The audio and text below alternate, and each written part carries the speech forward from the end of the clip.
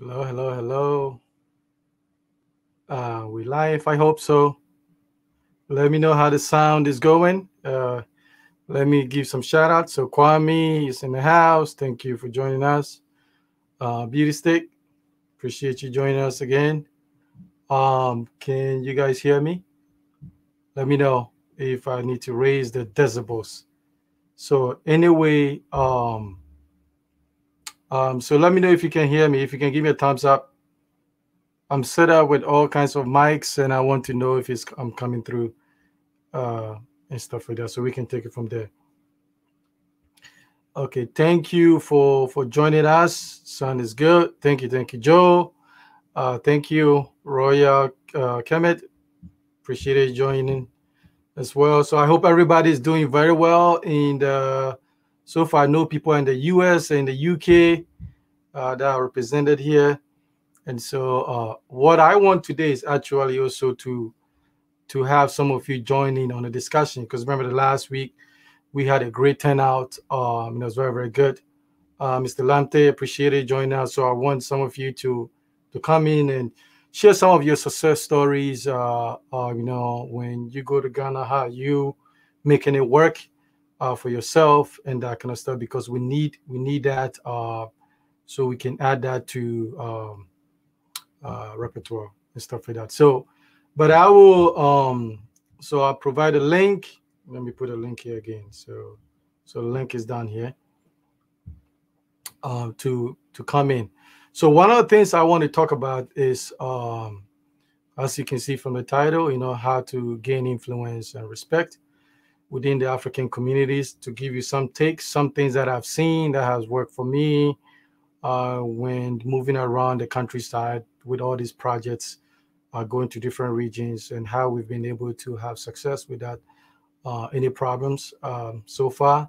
So it may be we are very, very lucky, or we are doing a few things right. Okay, so one of the things too is for new people moving to Africa or visiting Africa is like when you go to new places, you just there's a tendency for people to keep staring at you, just watching you closely, and that's not necessarily a terrible thing. It's not because they feel like they're trying to do something to you. It's just like, it's just new.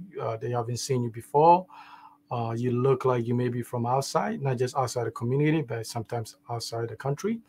And so you become a sense of curious to them and stuff like that. So that is what it is. You can use that as your advantage. So another thing we tend to do is we tend to patronize in all the shops in the community.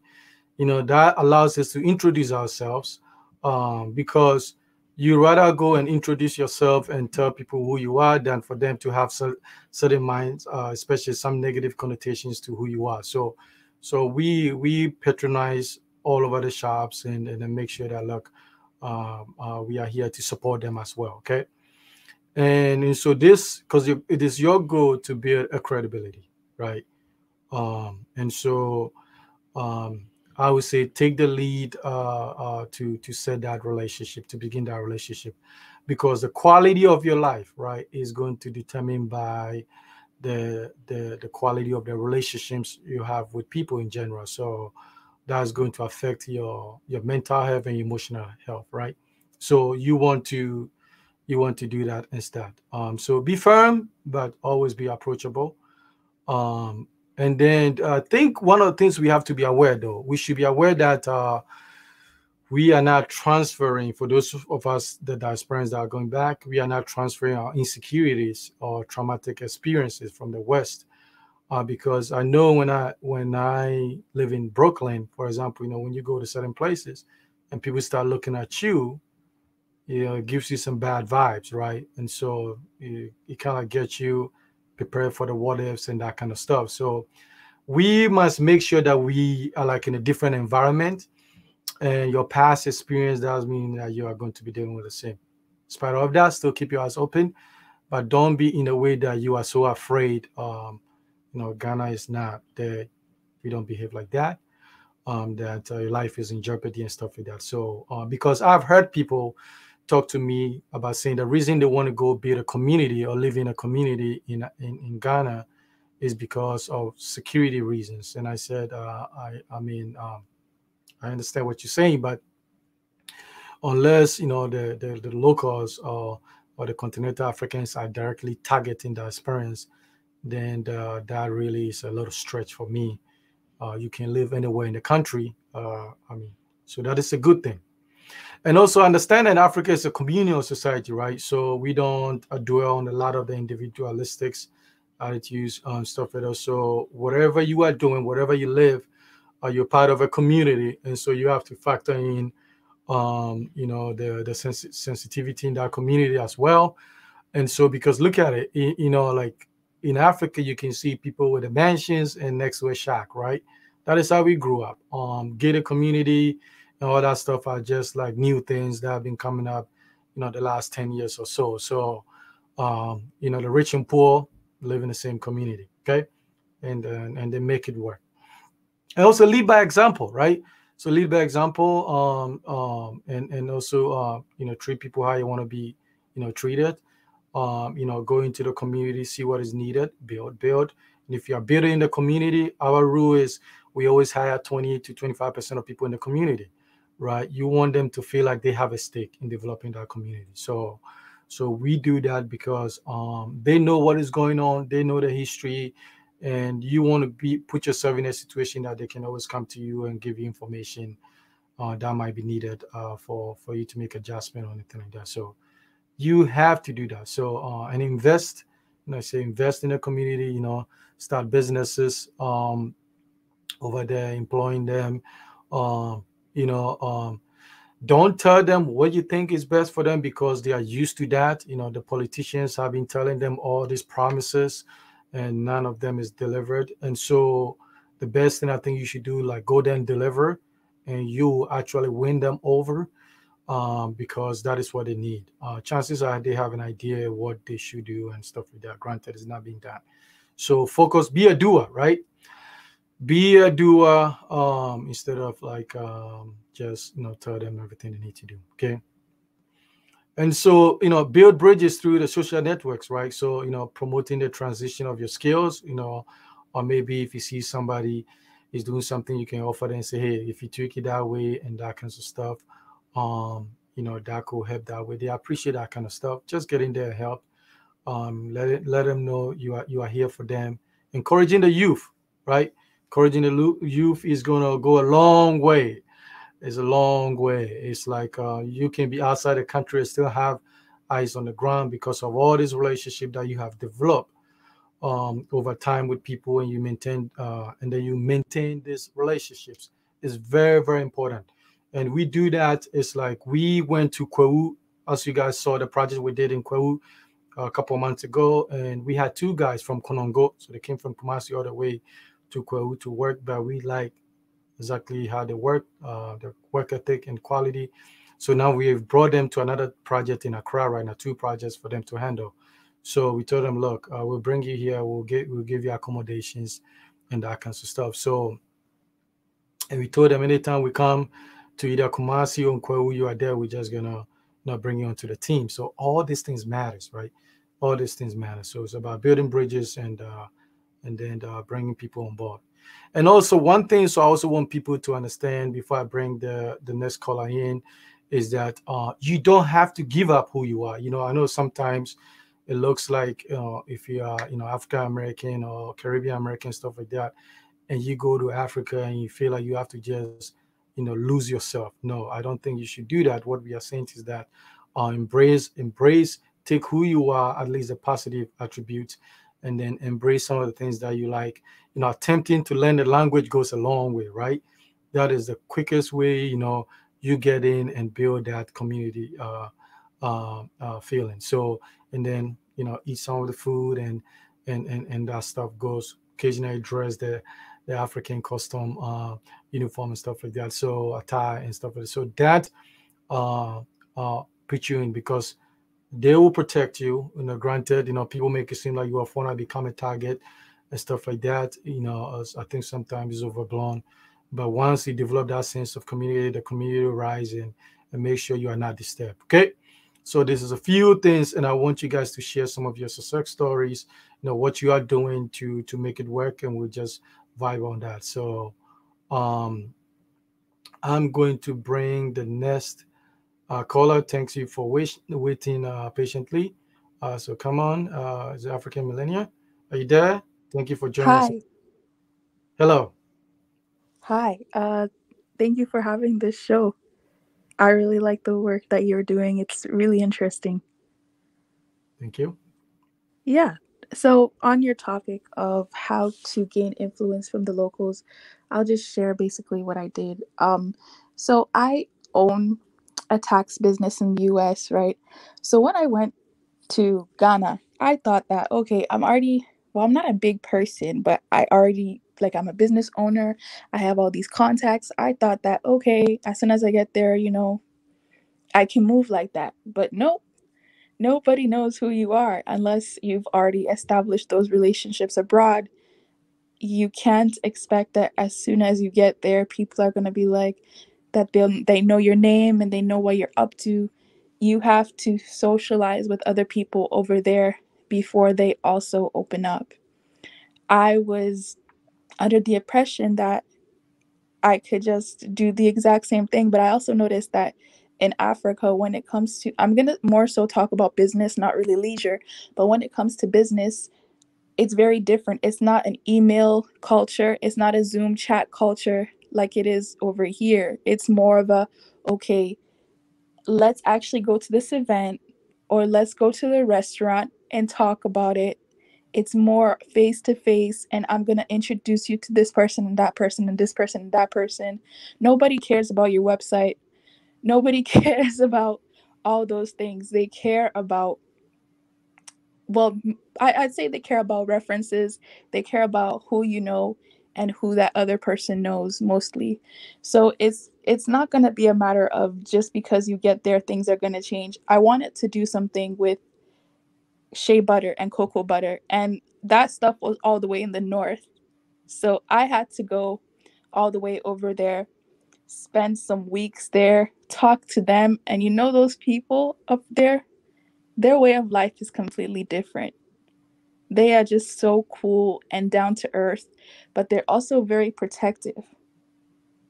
They're also very protective. So it took a while for me to stay there and really learn about the natural resources and learn how they actually make the cocoa butter, learn how they make the black soap and all that kind of stuff. So until I did that, until I actually started to stir the soap with them, that is when they actually started to see me as one of their own. And yeah, that's just basically what you said. Thank you. Thank you. So stay on the background, and then I'll piggyback of that. That is so true, because they are used to, people coming there and telling them all these things that they never deliver. So they are guarded a little bit. But once I think they find out that you are authentic and stuff like, they'll open up. They'll open up to you. They'll share what they know. But you have to go in there and take the lead, and actually earn. Have to earn that kind of like relationship. And so I think so. I posted a link. Some of you can join in. I think sometimes what people do is they think you can bribe your way into some influence. That'll work to a point. That'll work to a point, but you got to be probably bribing your way every time. So that is not a good approach to go about it, because it's better to like you develop sense of relationship with people, and then that is actually much better than you feel like you always gotta grease the palm and all that stuff, because if that person leaves and another person comes over there, then you gotta be doing the same thing. And so it is true. It is true that we have to go in there and then earn these things. I feel like I can speak on Ghana. I know that we are, no matter where you go, the regions, people are very welcoming. There's not a hostile place that you can go. But I also feel to how you conduct yourself is gonna make your journey a little bit more, like successful, or it's gonna make it a little bit difficult for you. So, and why go there and make it difficult for yourself? So Go there and invest in this community and be authentic, and then they'll, they embrace you and they're gonna help you, maneuver and stuff like that. So, and that start with you. You start from all the way from where you live, also to in your vicinity and stuff like that. What you do over there, how you treat people, how you talk to people, and stuff like that. So it is very, very important. It is really, really important. It's like I do that all the time. When I go there the next day, do my rounds, let everybody know, hey, I'm here, check up on people, my neighbors, start with my neighbors, let them know, hey, how are you? How's been the year? Stuff like that. A little bit for the kids here and there. I move on, go to my spot, get my porridge, go to the store, introduce myself. And they are shocked because, they say, hey, Boga is doing this, but it is my job to go there and reach out and then introduce myself, so to let everybody know I'm back, anything like that. And I just, there's a little chat, goes along across the street and go and talk to people, and they appreciate that, and they appreciate that. So I'm not worried because of that. I'm not worried in the neighborhood because I need, I get whatever I need to know, and if anything happens, people are gonna step up because it's like, they see me as one of them and stuff like that. So let me give a shout out to see who's here. The link is out there. Um, Let me see who's here. Let's see, Kwame, EVE, Royal Kemi, Joe is here. Beauty Stick, Mr. Lante, Mr. Bonsu, African Millennia, and then Malay list is here. Then okay. So do you have more to share? So okay. Are you African Malay? A question for you. Are you here or you are in any of the African countries? I'm here. Okay. Here meaning the US? Yes, I'm in the US. Okay. I would like to move to the US, but definitely not ready at the moment because there's a certain lifestyle that I want. Okay. Okay. And so you are just preparing that for that, right? Yeah. Okay. That's good. That's good. And I'm kind of like caught in the same boat. Is I want a certain lifestyle that I'm not willing to negotiate. So I'll take my time and then go at my own time when I'm ready. And so I know sometimes I watch this YouTube and it's like, man, you want to pack and go, and stuff like that. But it's just like I'm saying, what, you're not ready yet, because of what you want to go there and be able to do very, very well and stuff like that. So it's good. And so who else is there? Come in. Anyway, so we talk. So that is one of the things I want us to really discuss about. And another thing I want to share with you too is in the line of preparation, and stuff like that. We, like right now there's a lot of stuff going on social media, but the question becomes used. The question for us is this: um, Are you gonna be distracted, or are you just gonna be honing on your goals and then check the boxes of what you're trying to do? May I add to that, Go ahead. if you don't mind? Okay. Speaking on the YouTube thing, I'll give example to anybody who this is the only YouTubers I even watched because I had to delete most of them. There's one called Blacksit, and the reason why I respect them is because they are doing things on a political level. You know what I mean? They're going there and they're trying to change things. They're speaking to ministers and prime ministers about rules and laws. So that whole idea of I don't see anything wrong with going to Africa to chill, but I mean, to be honest, if you're just going there to eat mangoes and coconuts, anybody can do that. See, why will a local respect you, right? If we're peers, like if we're classmates on the same level, I don't have to respect you, right? If Mhm, anything, they might respect your money if they know that you have it. But once that's gone, or if that goes away, you'll really see the mhm, real way that they think about you. So if you want respect, if you want dignification, why don't you talk to people who are on your level? Why don't you talk to the mhm, lawyers that are there, the doctors that are there? If you're going to mhm, the entertainment industry, talk to artists.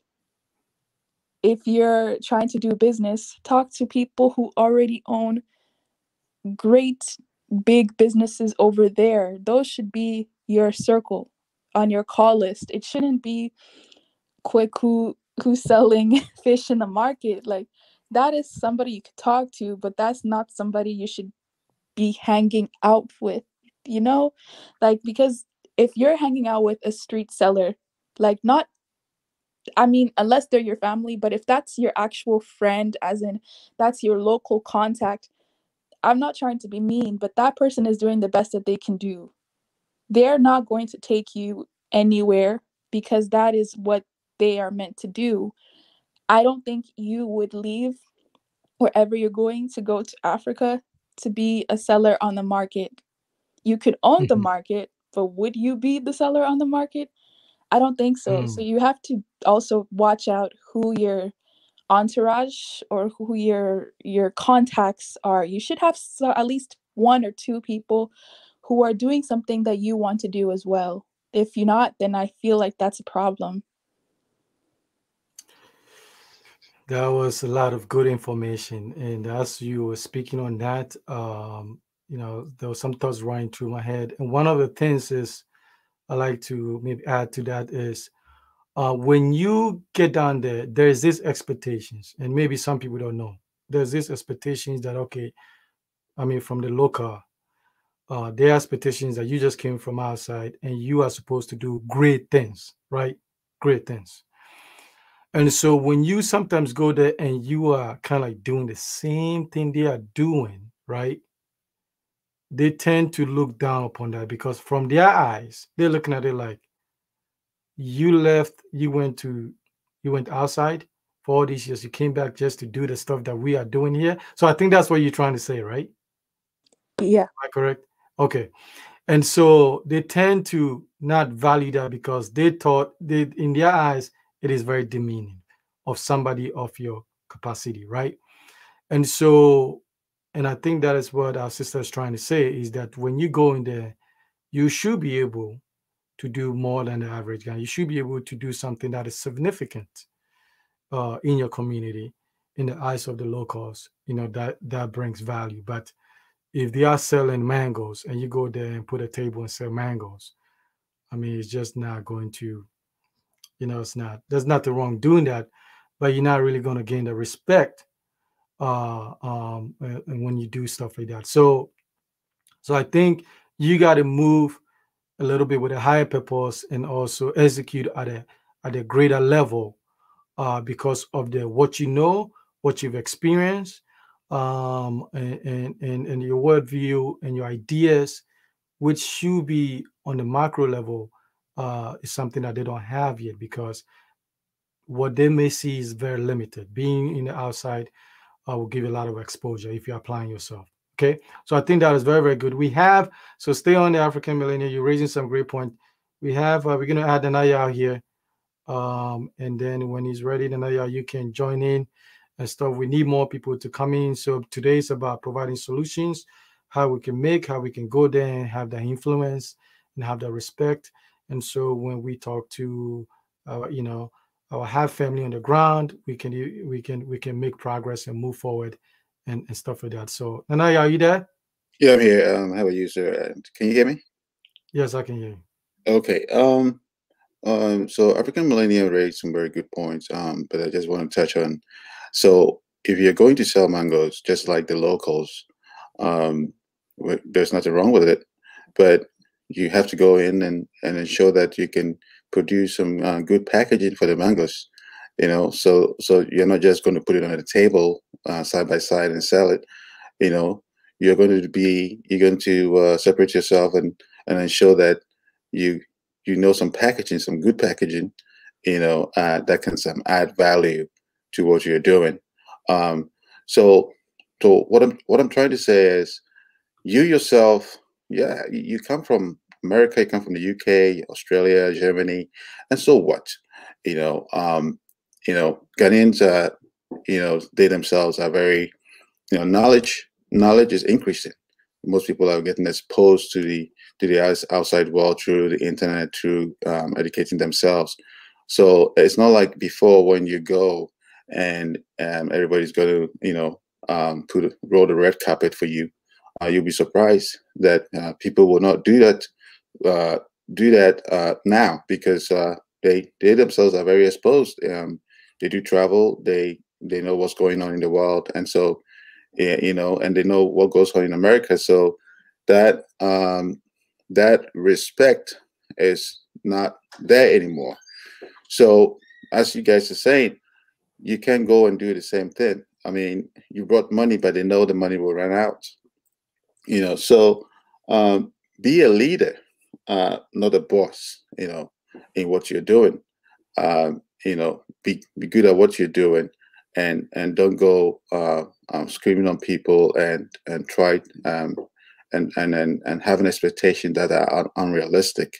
One of the things that I would like to say is lower your nose. Put your nose down. This attitude of and you would not you'll probably do it unconsciously. Because you will tend to complain about everything you see. That is very counterproductive, and so you will see trash on the road and you will complain about it. You would see potholes and you complain about it. You see people, hawkers in the street, and you will complain about it. You will complain about every service that is not good, especially at a restaurant. The time that your food will arrive will be like 20 to 40 minutes. You will complain about it. You lower your expectations and do some research before you go, because the culture is different. Customer service is not up to par like in the US, where they will serve you and smile at you. The person who will serve you in the restaurant in Ghana might not smile at you, not because he or she doesn't like you, but really she's not a college student who is just doing that as part-time. That is full-time job, and really the pay is not good and life is really hard. So he or she has nothing to smile about. He or she has nothing to smile about. Whereas in the States, the girl who will serve you is a college student who is just doing this part-time. She is full of life. She is happy, and she knows she's just making some money. Mommy and daddy's taking care of her. So the dynamics are different. So she will not smile at you, but that's her job, and she will not give you good service. But it's sometimes frustrating, and you might think you might take offense to that. So you have to lower your expectations. As Tony was saying, everybody would like to, for you to grease their palm, and it's kind of like the culture. So you probably think, oh, this culture is very corrupt, but it's like, okay, it's like if somebody, well, this is how I see it. If somebody, does a favor to you, you probably give them maybe 2 CDs or 3 CDs here and there. That builds relationships. I mean, that builds relationship. It's not bribery. It's not corruption. It's nothing wrong with, giving somebody 3 CDs if they helped you do something. I mean, it tends to get expensive, but I mean, that is how you build relationships. You go and see a chief about some land somewhere. He finds time, sits with you and talk to you. When you're leaving, you don't just leave. I mean, here you would just get up and go. But when you get up and leave, you've not built any relationship. But when you give, let's say, 20 CDs or 50 CDs, which to you, an American or somebody from the UK, is nothing. You build a relationship right there. The next time you call him, or you call him or her, he's going to answer you. So those are ways that you can actually make your trip or your move a little bit easier for yourself. Now, let me add one more thing. So one of the things too we have found success in is how to deal with people that may be especially, like, for example, if when I went to my neighbor when I moved to my neighborhood, there's a couple of guys that I heard some bad things about them. And so I approached them quietly, and then I told them, like, look, these are some of the things. So I will hope we don't have to go at it and that kinds of stuff.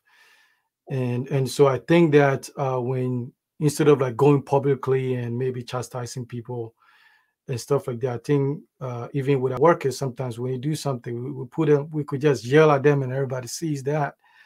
But I don't think it's a good way to handle things. We just pull them aside and say, look, you know, when you bring it here, this is the expectation. So this thing's not going to happen again. And so in that way, they save face and you give them opportunity to correct it. So I feel like, sometimes maybe people think like you have to be aggressive and dominant to get results. Usually that approach is more like insecurity and that kind of stuff. You can be measured and effective and be direct and be firm and be respectful and get a message across. And so that goes better way than letting everybody know that this guy did something and then it's like you are in charge and running them to the ground. Because when you start doing that, it looks like you're a bully, and so it doesn't look well. So pull people aside, talk to them, say, and then you get better results. You get better result. But yes, it's true what Anaya said is that it's customary, people do stuff for you. I always tip, I tip them more. 5, 10, 20 CDs is not a lot, and stuff like that, because what you get back is more valuable and stuff like that. And so most locals will not tip. So when you do that, you can like stand out. And so put money in the budget for that. And so when you call people, that's how I'm able to get a lot of things done, because it's like I just call them and they'll pick up. I call people 2 a.m. they'll pick up because they know, look, it's like, we take care of them. And so when we need them, it's like they're gonna rise to the occasion. Okay, so this is open for anybody to chime in. African Millennial, you can talk, and y'all go ahead. Yeah.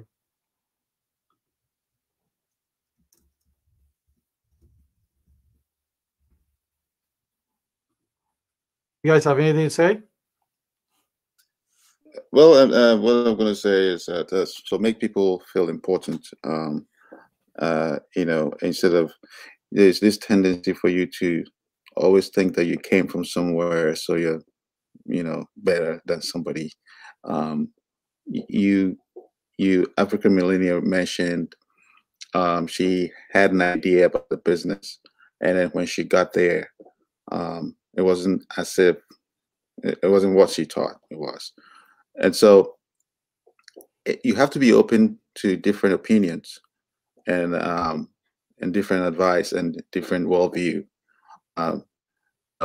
And so the guy who the fish seller on the market, can be somebody. Sometimes the big ideas will not come from the parliamentarians or the lawyers or the teachers or anything like that. It's just the local people who will give you the ideas. And as I said, you add value to what they are doing.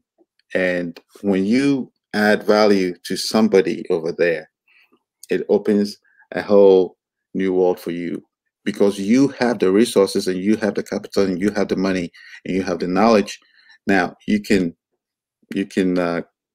join forces together and improve upon a product or a service, which is in turn going to make higher profits. I mean, so we see a lot of coconuts on the streets. I've been looking into what to do with the coconut, the waste that we throw away every day. Where do those things go? I mean, other countries make all kinds of products with those. So there is you have to be able to empower people and talk to people, come to their level,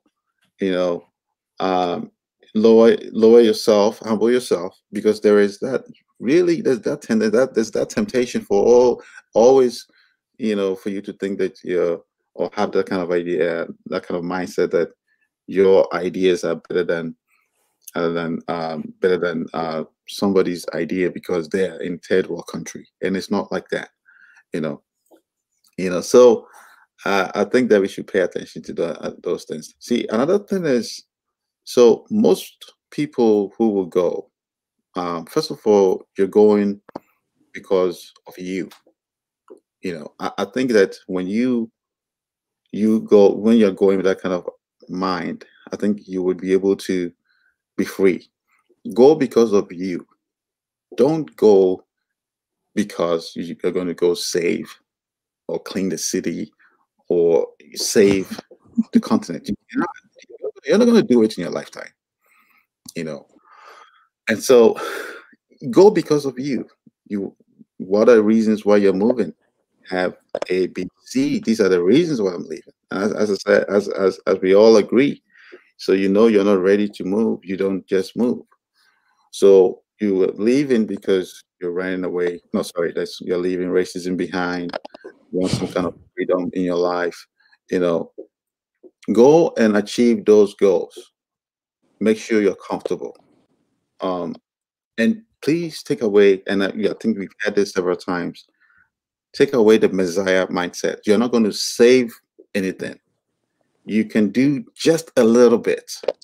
You're not going to solve the sewage situation. You're not going to solve the sanitation situation. You can do just a little bit. You're not going to educate the whole community as to how to think about racism or colonialism or you're not going to be able to do that. You will be able to educate a few people around you and to change the way they think. So please take care of yourself. Make sure you are sound. You're not gonna be able to save Africa. No, it's gonna take a long time for what we are fighting for us to get what we are fighting for. I hear people complain about price huckling and people charging more money because they just simply see them coming from America or the UK or from the West. So they charge them triple the price. You're not going to be able to change that overnight. But you can change a few people around you and to tell them, hey, listen, the fact that I'm coming from the West doesn't mean you should charge me more. And as I tell people, when they're charging you more, divide the price into three and start negotiating from that level. So let me just sum it up and say you're not going to be able to save the world. Go because of you. Focus on what the goals that you have set for yourself. And when you achieve those goals, you realize that if it's business that you're in, you would be able to solve a little bit of problems, maybe with the business that you're in, and the few people around you, you will achieve some goals. If you go with that Messiah mindset, you will find yourself very frustrated.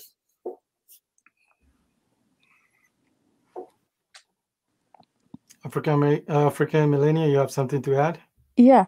Oh, I agree with what Nana Yao said, and even in the beginning, he was talking about being humble, and he was basically saying, yeah, if you see somebody on the street, right, you can change that person's life by not not treating them the way that everybody else does. So if you treat them with respect and you give them a good tip, and possibly if you're able to help them, like give them advice or partner with them on something that you see as a problem with what they're doing, that can be very impactful. Um, for instance, if you see somebody on the street, and I mean, it's hard to see somebody's character, but if you can see someone's character and it's a character that you you can trust and build a relationship with, that is you doing something impactful for that person. And if that can carry on, and if that can keep being a cycle where they also are in a position in the future to change someone else's life, I feel like that is so much better than looking down upon them. Um, and I do agree again with what Nanayal said. You should have a separate reason as to why you want to go there. It really shouldn't have anything to do with anybody else. I've noticed some people's reasons is it's very superficial. Um, that whole running away from slavery thing, I don't want to hurt anybody's feelings, but when you say you're running away, that's what you're doing. You're running away. You're not you're not being led. You're not, like, when you're running away in a haste, you don't have time to prepare. You don't have time to research. And that's what I'm seeing. A lot of people are not doing research. For instance, if anyone is thinking about going to Ghana, Ghana is a wonderful place to go to, and I'm being biased because I have family in Ghana, but that it doesn't mean that that has to be your place. It doesn't mean that you shouldn't look around and look at other markets as well. There are so many other countries as well on the continent. If we're even just talking about land alone, Ghana's not that cheap in terms of land. And yes, there are more places than Accra, East Legon, Airport City, but even beyond that, Ghana is not the cheapest place to get land. And if you're even thinking about certain businesses, there are other West African countries that you could also start doing that in. So really do the research, because that's why it's there. The research is not going on YouTube looking at somebody vlogging. The research is actually looking at the markets, looking at the real estate, looking at the rent, looking at the president, looking at the politics of that country. Can you survive with your mindset in that country? How about the water system? Like, West Africa, I'm biased against West Africa, but I'm not going to sit here and lie and say that West Africa's infrastructure is amazing. It's getting there. We're working on it. But if you're looking solely for infrastructure, it's not West Africa, it's East Africa and South Africa, if you're just looking at that. So you have to do your research. And enough people are, I don't know what's going on, but people are really not doing the research. I don't know. Let me add. So go ahead. So let's talk about Ghana, since you said you're biased because your family's from Ghana. Now, it's very important to pay attention to the politics of the country that you're going in, and I'm from Ghana too, so I can speak to that. Listen, I wouldn't want to move to a country where I wouldn't be able to speak freely. I wouldn't be able to. I wouldn't be able to express myself. So I'm not going to mention names, but so there are some countries who are very, very, which are very beautiful and doing very well, but it's just one man running that country, and you ask yourself, when that man dies, how will, what will happen to that country? Okay, let's look at what's going on in Nigeria. Let's look at what going on in Cameroon, and Congo, and some of these French countries. So when you're choosing, it is very important to choose very well.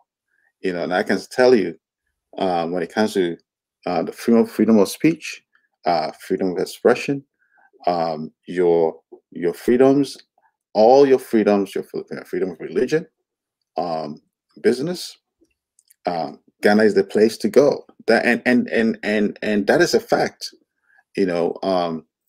I hear people talking down to Ghana. Why is everybody going to Ghana? That's the reason. It has embraced democracy, and we are ahead of a lot of other countries.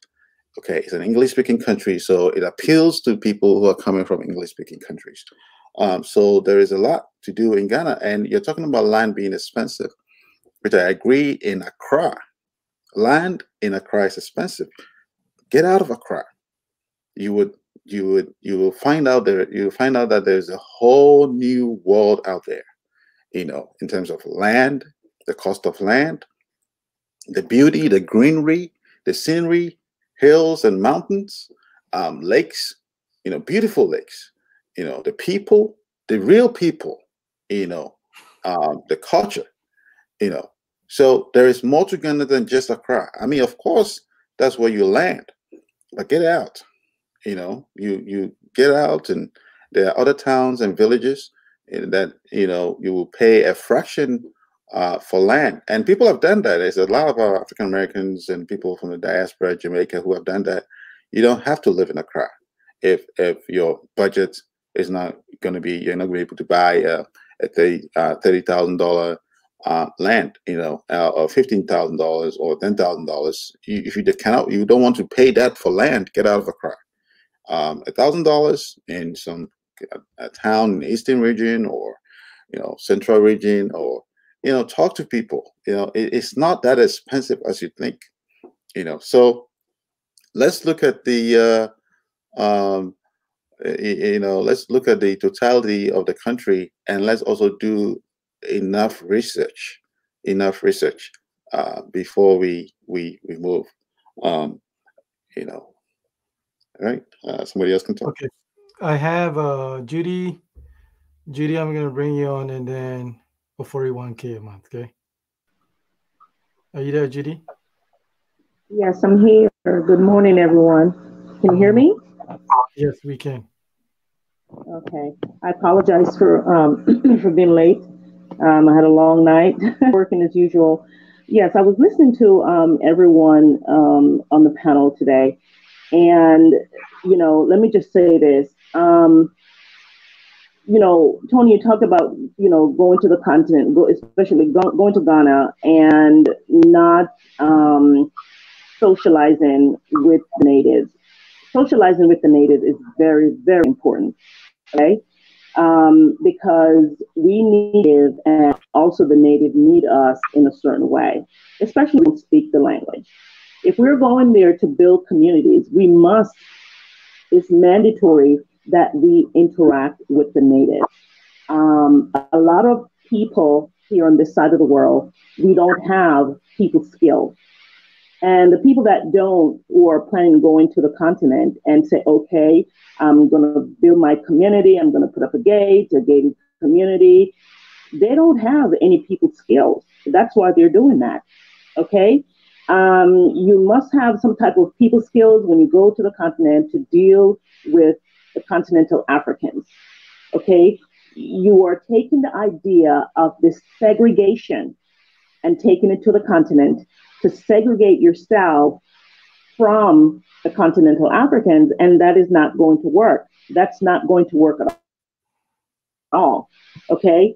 So, that idea, taking it to the continent, you can't take the what we go through here in the West and the way the West is set up and take it over to the continent. It's not going to work. I hear some people said some time ago that they're going to go to Ghana and they're going to march because of something with the police in the airport. And I said, you know what? May God be with you. Go ahead and go to Ghana and march, because I sure won't be marching in Ghana.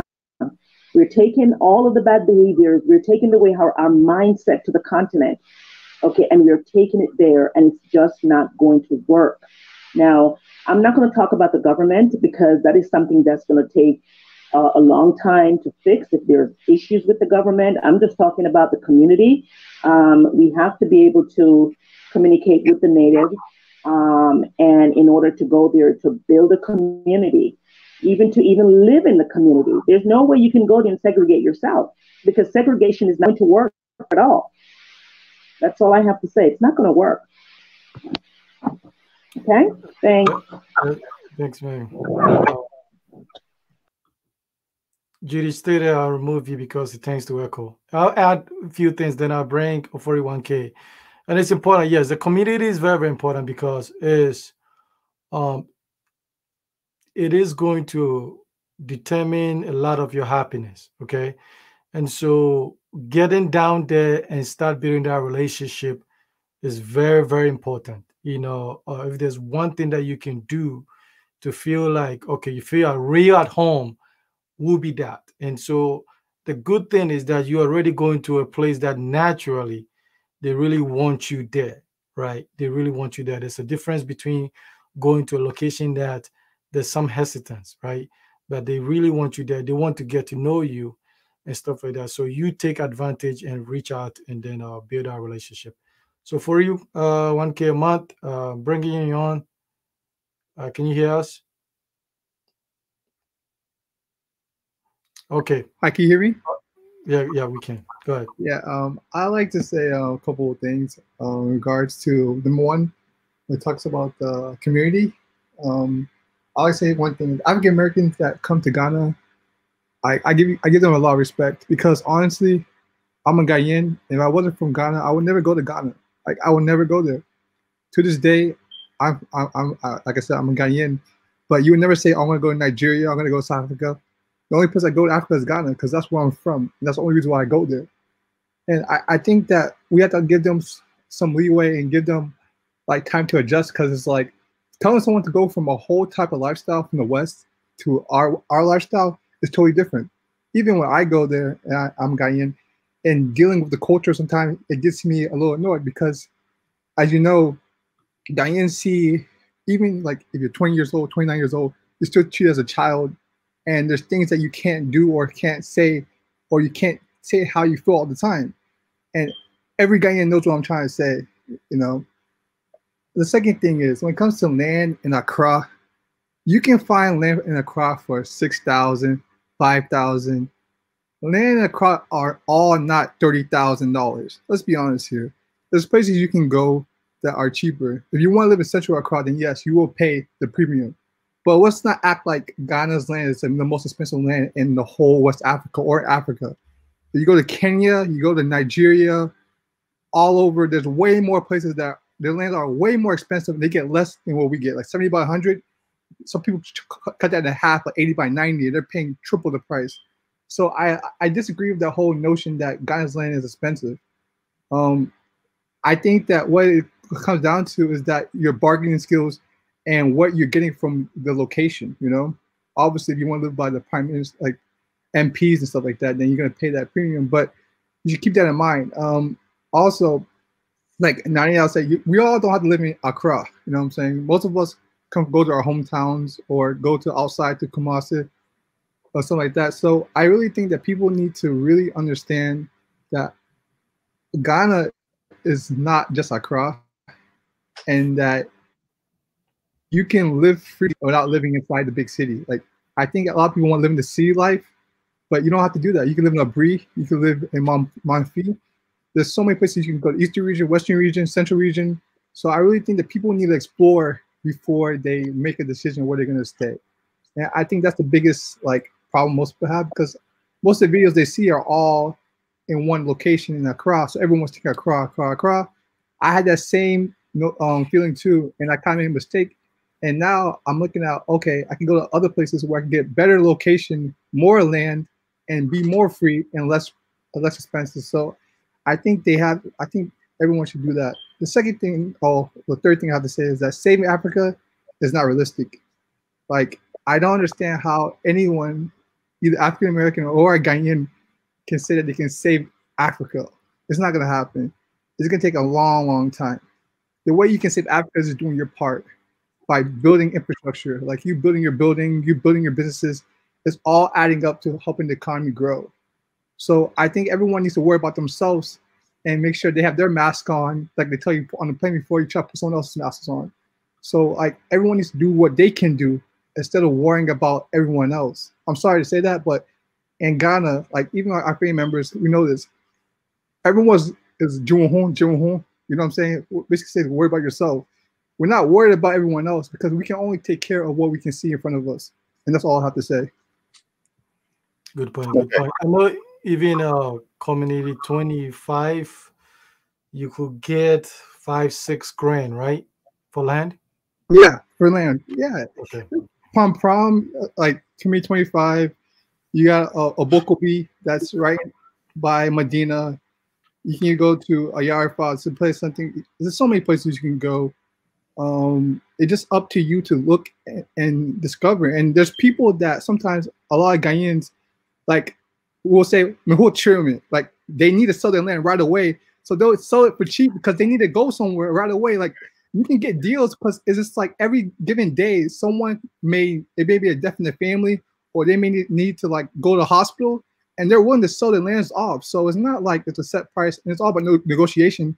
And if you have the money in front of you, money talks, man. They're not gonna walk away from money. So let's be honest here. That's the only thing I'll say about that. Okay. Yeah. Wait. Okay. Unless you want to respond quick, I want to bring another caller. Just the part of okay. So the $6,000 land and the $3,000 land, $5,000 land.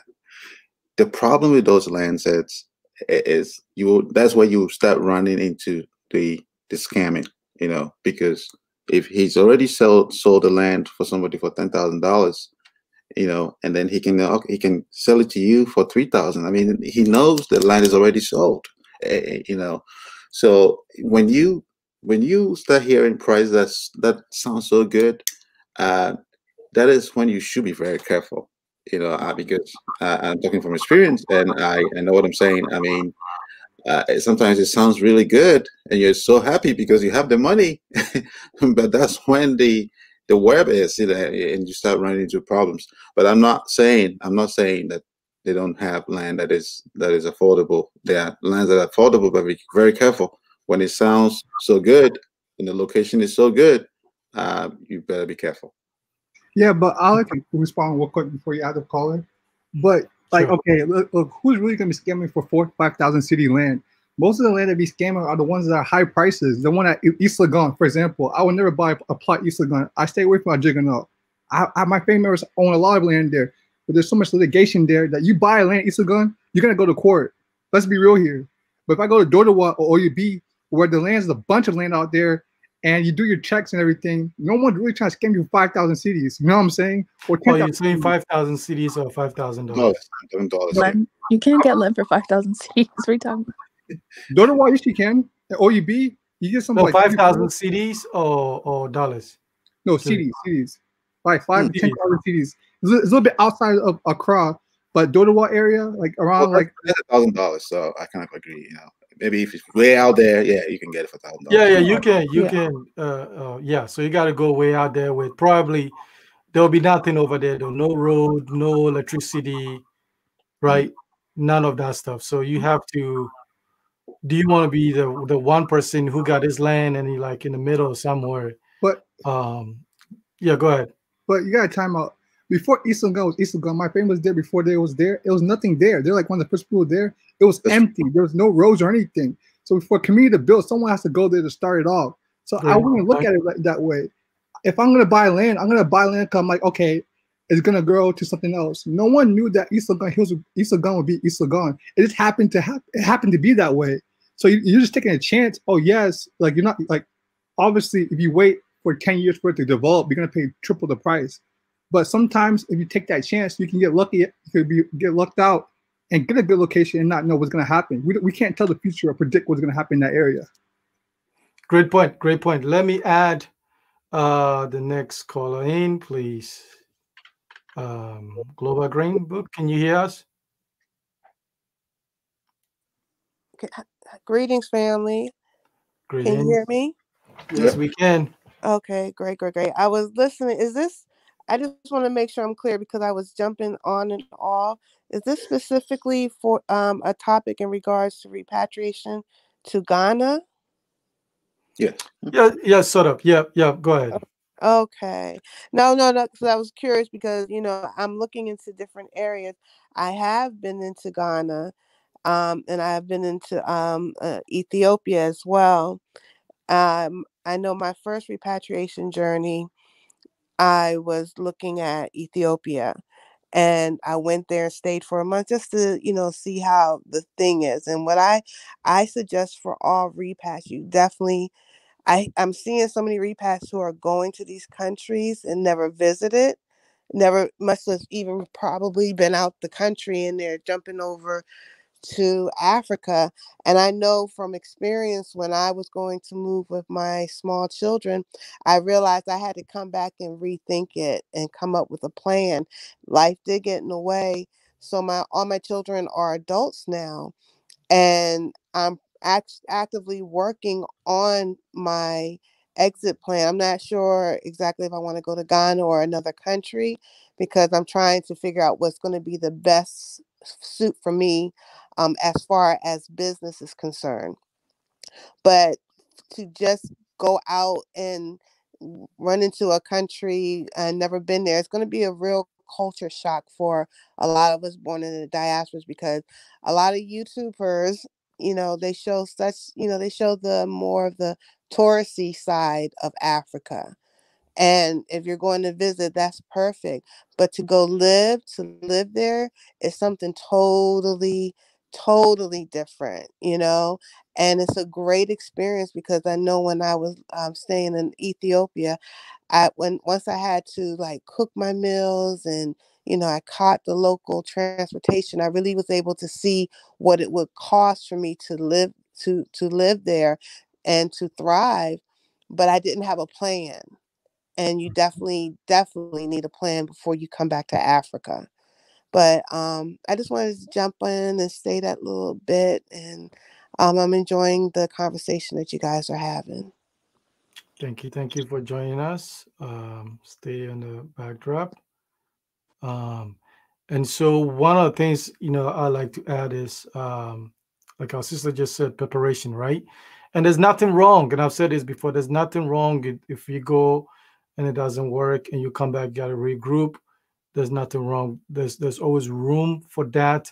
And so I think what sometimes people get themselves caught up in is like maybe they have a YouTube channel, and then it's deaf to America, deaf to UK, and then they go there and then things don't work, and then they are caught up between, if I come back, my subscribers are going to laugh at me and that kind of stuff. So then it's like, dude, you see your life, plan your life how you want to live it. Okay. And so you shouldn't have any group or anybody hold you hostage on what you are going to be doing with your life. So if you need to come back, you need to come back and regroup. But the community, like we said, the community aspect is very, very important. And you can't build a community from outside. Okay. You got to be on the ground. Okay. You got to be on the ground and then work with the people that are on the ground and stuff like that. So like I said, Africa is for everyone. You can whatever your dream is, you can accomplish it as long as you're willing, you prepare when you're willing to do what it takes to make it happen. But you definitely are going to have these challenges and stuff. I know we divert a little bit to the land issue and stuff like that, but it's all about doing your homework, and you have to decide exactly where you want to live. Not everybody is built for city life, like and stuff like that. Yes, there's benefit of living in Accra, but also, there's other areas that will just give you the quality of life, the environment to feel like you have space, and that kind of stuff. So don't be scared to regroup. And if that means your subscribers are going to laugh at you, then so be it. But you plan your life accordingly. Okay, so just to add to Ofori said something about if he wasn't from Ghana, he would never ever think about going there. So he does commend the African Americans who make that move. So I kind of agree on that level, but I just want to add that it's important for us all of us as Africans, to look at the history and what has been done to us, and and sometimes what we ourselves have inflicted upon ourselves to our leadership, and to be aware that we consciously have to make the effort to see Africa as viable. We have to make it the effort to see Africa as viable. So if you're a husband, and you have your African family back in the States, back in the UK, Germany, Australia, you need to start talking Africa to your family. Talk to your children, take them back home. See Africa as viable, because what has happened to us is we don't see Africa as viable, but other groups see Africa as viable. That is the bottom line. So then it's like, oh, I will never go live there. Oh, I will go there and I probably will not survive. But other people go there and they survive. We have a huge Lebanese community in Ghana who are into business, who are into hotels, restaurants, they're into industry, they're into construction.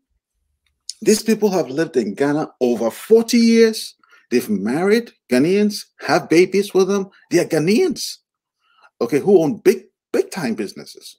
Go to Royal La Palm 6-star hotels, you know.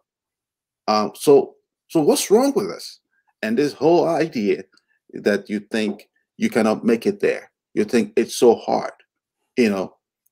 We have Chinese who live in Africa, you know. So whatever it is that makes us think that Africa is not viable, we need to talk to ourselves. We need to stop. We need to see beyond the trash, see beyond the potholes, see beyond the poor, substandard healthcare or substandard education, especially those of us with a little bit of resources. We need to join hands together with and as a community, start building what we expect. If you want a good school, if you want a good hospital, you have friends who are doctors, you have friends who are nurses. Can you build a clinic? I believe when you put your monies together, you can build a small clinic. You know, can you build a small emergency room? I believe you can do so. I believe you can build a school.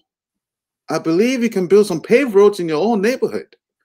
You know, it is very vital that we see Africa as viable and change that mindset, because that is the only place we have. Wherever you go, you're not going to be accepted. Wherever we go, we are not accepted. That is the bottom line. Look at what happened when there was COVID. Look at what happened in China. You know, Africans were being dragged from their houses. Just only Africans among the races that are in all the races that are in China. Only Africans were being dragged out of their homes onto the street and being told that they brought COVID to China. Okay, so can we start talking to ourselves? Can we start talking to our parents, our wives, our children, our friends? Let's go back home and build. It is not going to be easy, but we can do it. Let's start seeing Africa as viable. I like to say something. What you're saying. I agree with everything you're saying, and you could make a lot of good observations and opinions that I agree wholeheartedly with you. What I was saying is that if I wasn't Ghanaian, I would have no business to go to Ghana. That's what I'm trying to say. That's all I mean. I have no community ties to come there. So the chance of me going to Ghana would probably be something none if it wasn't for someone inviting me there or for me to have some doing to be in Ghana. And that's what I think you're misunderstanding what I'm saying. I'm not saying it's like investing in Ghana is useless or there's no chance of being lucrative, or I don't see Ghana as being a prosperity place. That's not the case. Is that I'm just saying from how I was growing up, if I wasn't Ghanaian, I probably would not even think about going to Ghana. It's because I was never introduced to it. Like, it's like, for example, if you like, say when you're going to college, you don't know what you want to do until you actually get some kind of course, or you get like one of these courses where like elective, you don't really know what you want to do until you actually see what's going on, you know? So that's what I was trying to explain. Okay. And I do agree with you. I was trying to build up on what you were saying, because see, I have friends who are from Ghana who, when you're talking to Ghana to them, when you mention Ghana, they all like, you know, cringe, just like you don't want to hear it. So I totally understand what you're saying. You know, so I wasn't actually disagreeing with you. It's kind of a natural thing to think, you know, especially when you think you got out of Ghana and it's like somebody's telling you to go back. It's like, okay, what are you trying to tell me? So, you know, I wasn't trying to disagree with you or anything like that. Yeah. I'm not saying you're disagreeing. I'm just saying, like, I just want to be clear, because like maybe somebody may think something else, just to be clarified.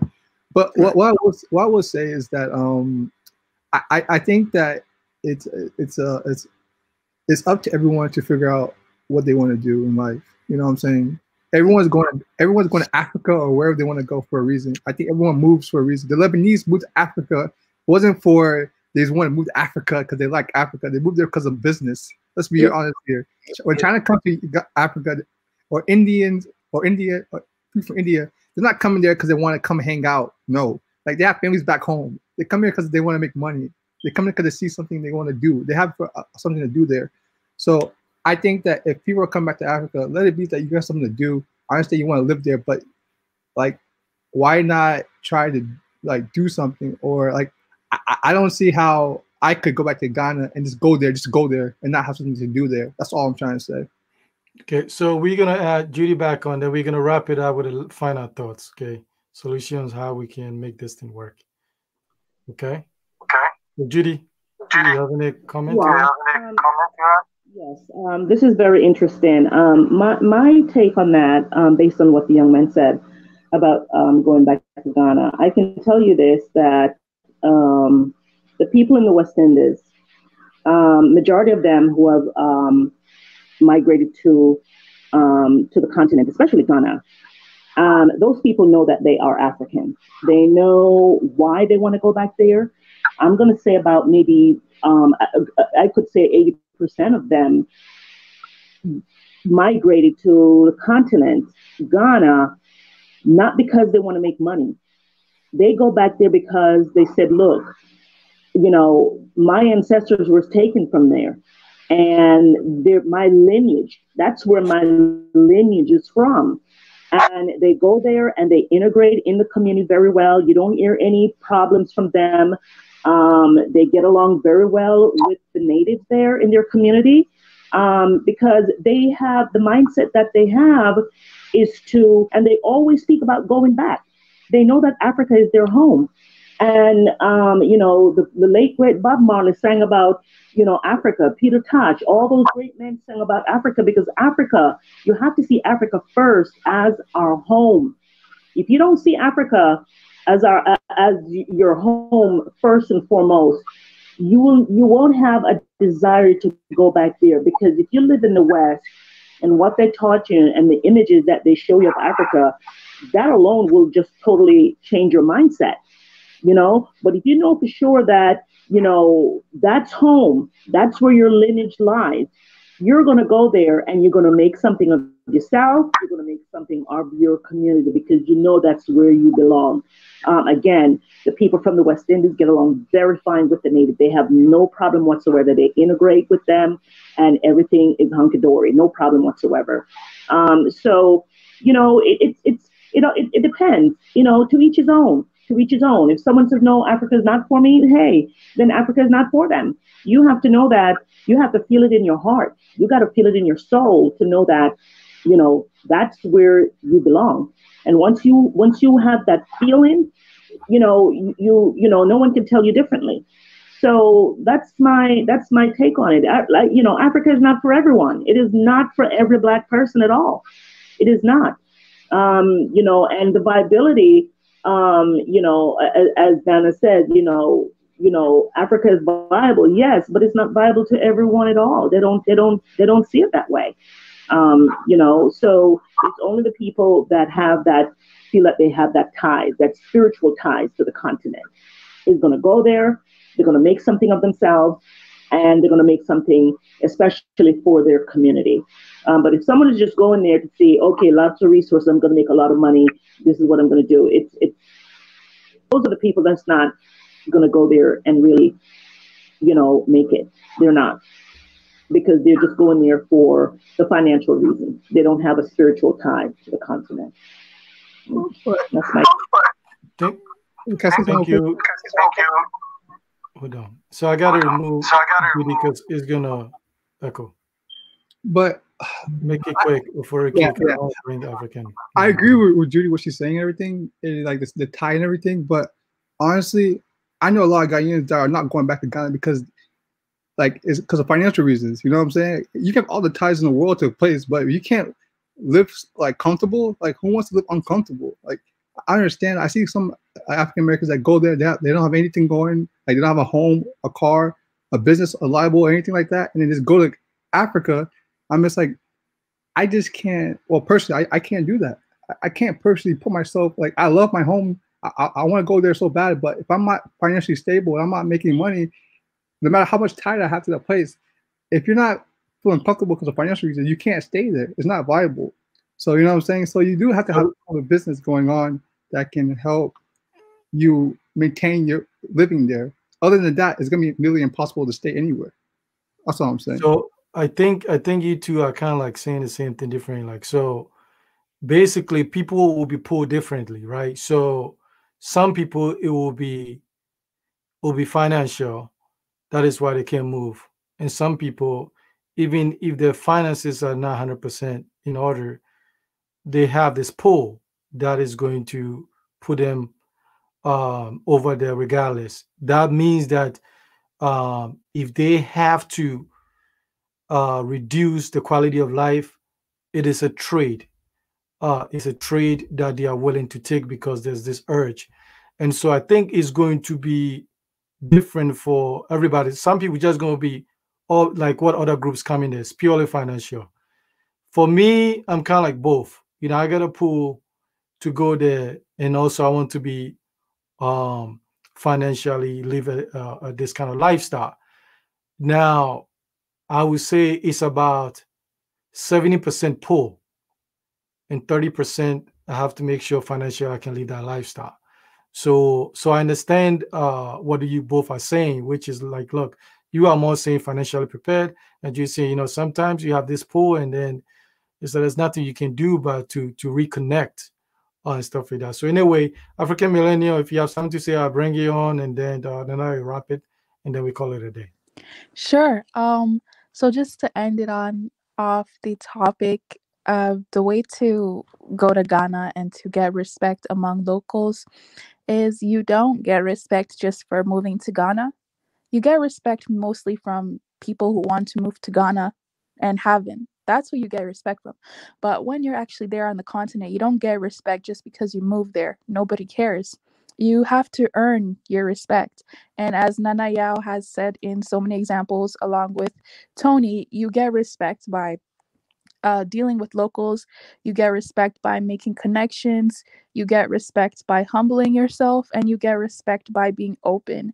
If you go there and you just stick to yourself, I mean, no one's going to really care about you. No one's really going to want to do anything with you. So yeah, you just go with an open heart and an open mind, and eventually with time, you will get the respect that you're looking for. Lovely said. And I go ahead. Well, I was touch on the viability part again, and I say to Ofori that so if you start seeing Africa as viable, so let me just go back and say I'm seeing it financial and then freedom, financial and freedom, two F's. So what? Okay, you combine the two. Okay, I'll build a financial base because I want freedom. Okay, now if you feel so free wherever you are in the West, you know, you think your children and your descendants are going to be free wherever you are, then you can keep doing what you're doing. But if you think the freedom aspect is going to be a problem for you and your descendants, then you better start seeing Africa as viable, build a financial base, and go back home. I mean, it's that simple. And sometimes, and I'm saying you have to consciously make it. Nobody can do that for you. You have to consciously make it, you know, because it doesn't. It's not like it's going to be built for you, or somebody's going to, or it's going to be easy for you. It's difficult. It's hard, you know, to make that transition from here to there. But you have to make that effort, put that work in, because I bet you, wherever you are in somebody's country, whether you were born there or not, it's not your home. Okay, so if this was another great episode of a good discussions, as you can see, everybody was trying to give you their best in ideas to clarify their statement and support each other. And so to bring it to wrap everything up that we talked about is, look, go in there and earn that respect by what you do and your interactions, and being like a build bridger, right? That is the only way you are going to able to do that. So take that responsibility, of them, everybody looking at you like you're supposed to do more, and just live up to the expectations.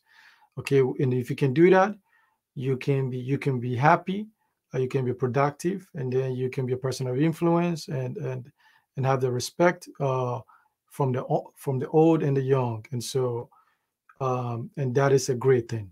Okay, so thank you very, very much, everyone, for tuning in. We appreciate all the comment on the side. We are still building. There will be some building videos that I'm going to post in the next couple of weeks.